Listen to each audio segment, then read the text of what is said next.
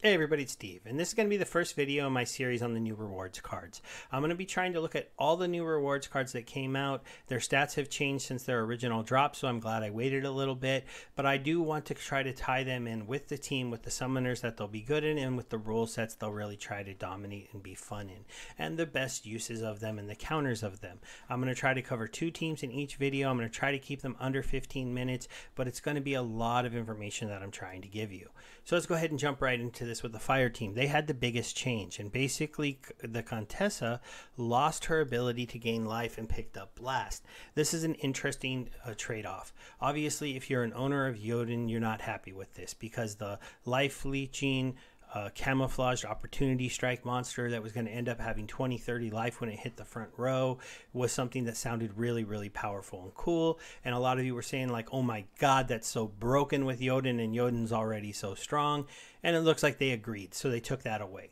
So now she gets blast, which doesn't help her at all with Jotun. So Jotun basically gets the same card at 6 as it does at 8, except for they have to put twice as many cards into it. So I think there's going to be a lot of players who go like, maybe I only need a level 3 Contessa if they're a Jotun owner, because Jotun gives her blast and you don't really pick anything else up stat wise by going up this extra level. So that's an interesting decision by the team. If they were going to give it blast, maybe give it blast lower and have it get something else later on. But we'll go over the card, each level, its use cases really quick, and then we'll get into some of the cards it pairs well with.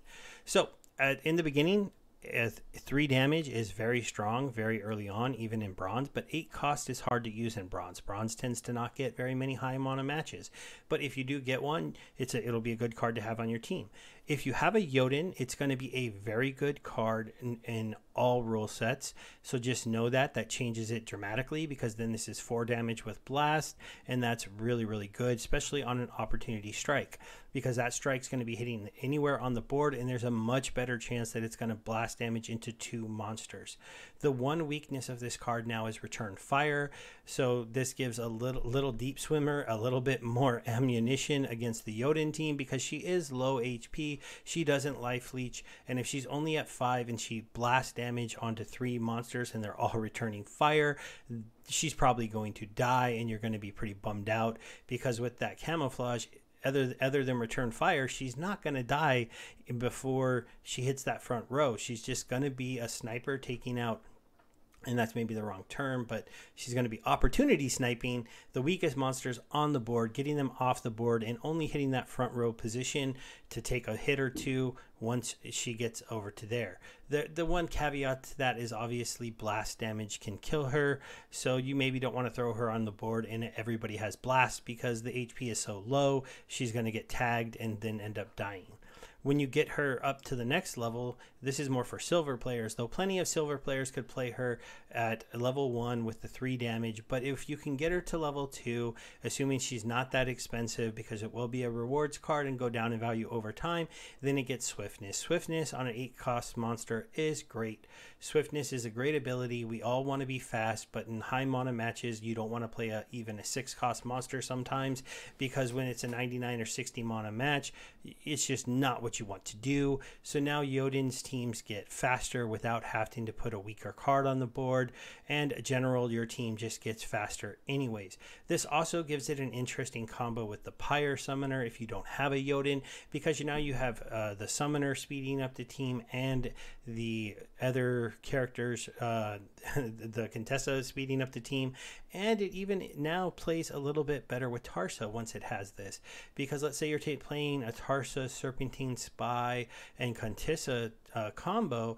Now she speeds up the Spy, she speeds up herself, Tarsa gives her an extra HP, so she's not quite as squishy for the return fire, and then they are both together opportunity the weakest monsters, so even if they have armor per se that would protect them for a round, or a Lorena deck where somebody has a shield for that first strike, strike. Well, maybe they can get through that now. Maybe they can land that death blow. Once you get it to gold, it picks up Affliction. Affliction is a very strange one.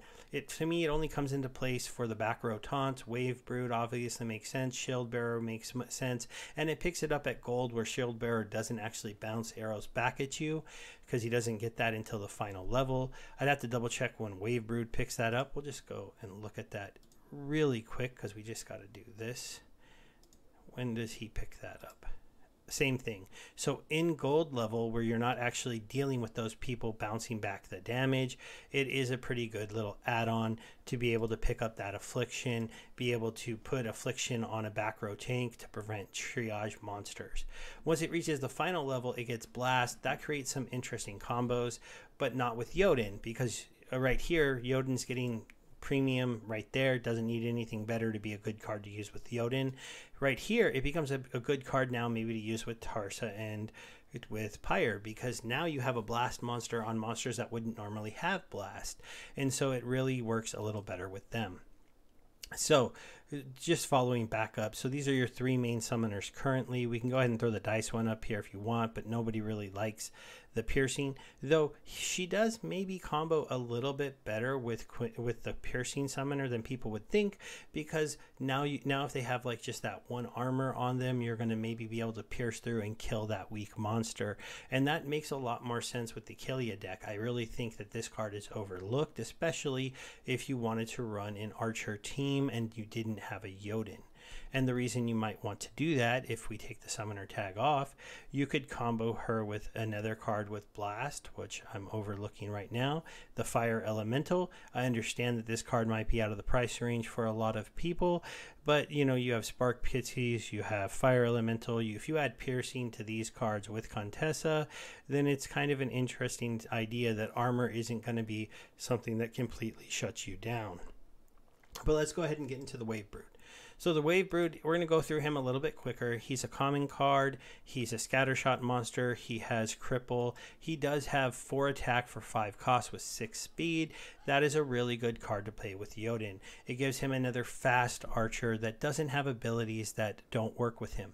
I showed you the Flame Elemental before. I have him, but it's not a great card to use with Jotun because he already has Blast. Well, this gives him another archer card on the team in that 5 mana spot. It's making the Jotun team a lot more powerful, and considering they got 2 archers for the rewards card, I don't know what the 6 cost monster is going to be, but it's hard to imagine that he's not going to be somewhat helpful for archers. Maybe they get another card with piercing for everyone. It's not unheard of for 2 summoners to have the same ability on them. Think Ulrich and Valimor, who both give +1 magic, but Valimor adds more. So maybe we see a piercing summoner that also gives speed and HP for the fire team. Something like that would work really well with cards like the Broodmaker, with cards like Contessa, with cards like well, just in general, right?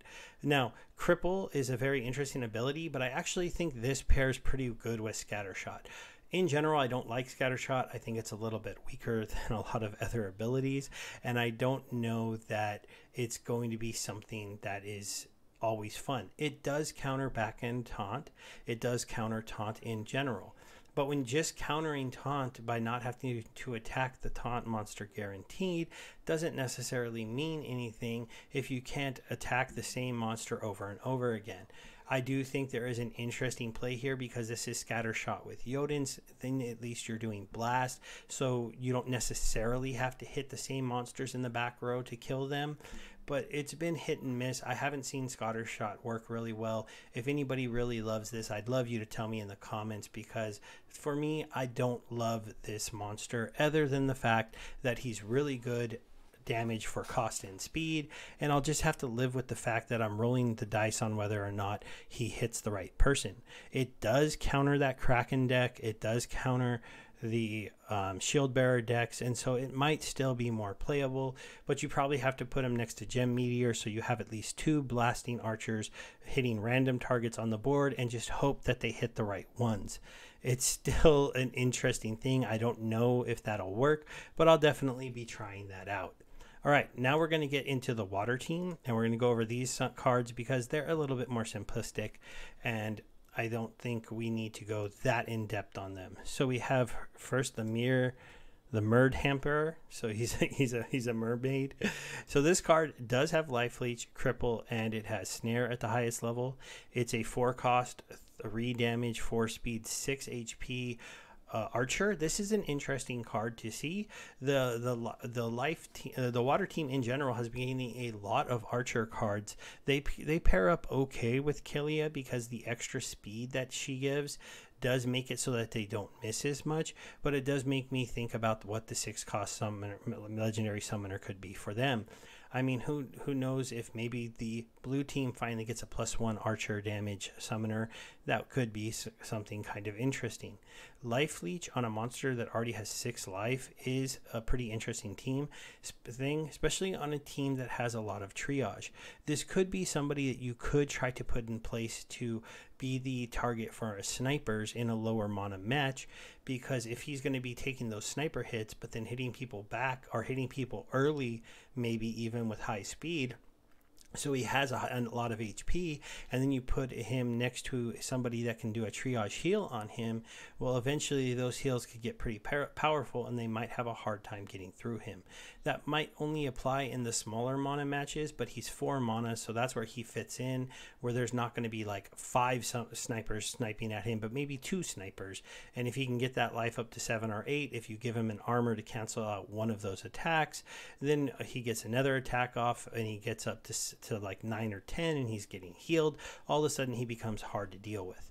Cripple on an archer that's hitting the front row, a bit overrated. A lot of people have cleanse healers, cleanse this, cleanse that, so cripples don't always stick. You have a lot of cards with immunity that end up tanking. I don't hate cripple. I think it can be very effective in certain situations. It's just not the most powerful skill, mostly because it can be removed. Snare is interesting. I mean, it's an archer, so Snare helps. Snare is really good in earthquake games, but he doesn't fly, so you're not necessarily using him. I guess it becomes a card that you could play with the dragon flying summoner, but overall, not super impressed with this card, but an okay addition to the team when it comes to damage to cost, and an interesting card for a sniper target. Currently, with the summoners, I'd say he only really works with Killia. I mean, in a little deep swimmer game, are you really going to be using a 4-cost card? Not necessarily. I guess giving him the 2 armor and return fire makes him more of a sniper cushion, but I don't know. I don't see that. And obviously he doesn't combo with Vera because he already has the snare. So let's go ahead and get back to the monsters so we can take a look at the Tidebiter. Tidebiter is an interesting card. Again, the water team got small cards. They're already kind of a interesting Killia low mana sneak monster, melee monster team, and this just gives them an interesting card to have on the team. The Tidebiter being Reach, and one of the monsters that got the new Reflection Shield, which blocks him from taking damage from thorns, and Blast, gives him a very interesting spot on the team at all times. So let's say you're worried about running into Jotun a lot of the time. So you're playing something really good in the front with like a shield ability and some healers to heal them up. Well, now you can go ahead and play this guy in the second position, and unless Jotun has scatter shot or is bouncing his attacks around, all of his blast damage is going to do 0 damage to your team. It also works well against any of the other blast monsters, and he is one that will be in the perfect position to do that. And you know, for 3 cost with at max level, having 3 for 3 for damage, 4 speed, 6 health, which isn't terrible for a guy that can't even take damage from blast, is a very interesting card. I actually also like that he's not melee, because snipers won't be hitting him directly. They'd be hitting the card next to him, and even if that sniper had a blast damage for some reason, it would do 0 damage to him. I think that the Reflection Shield is underestimated because it gives you a card on the board that possibly is basically immortal from taking damage if it is put in the right spot, because nothing can directly target it, and anything that would blast into it or any return damage that would come back to it is negated. So how would you ever kill the Tidebiter if he's in that second position?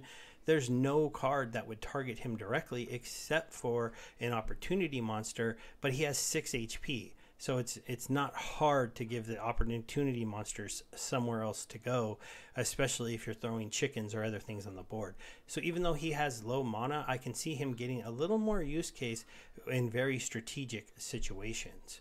All right, guys, that's going to wrap up my review of these two teams. I did it in just under 15 minutes, and hopefully you enjoyed that look at them and understanding how to use them. Let me know, would you rather this be a little bit longer and I could do a longer video going into the cards, or do you like the idea of the videos being about this long? Well, thanks everybody. This is Steve saying goodbye, and if you like this kind of content, make sure you subscribe. I haven't been growing like I used to, and it would be really cool to see the channel start to get a little bit bigger, as I think Splinterlands is going to be becoming a lot more popular in the near future with these new rewards.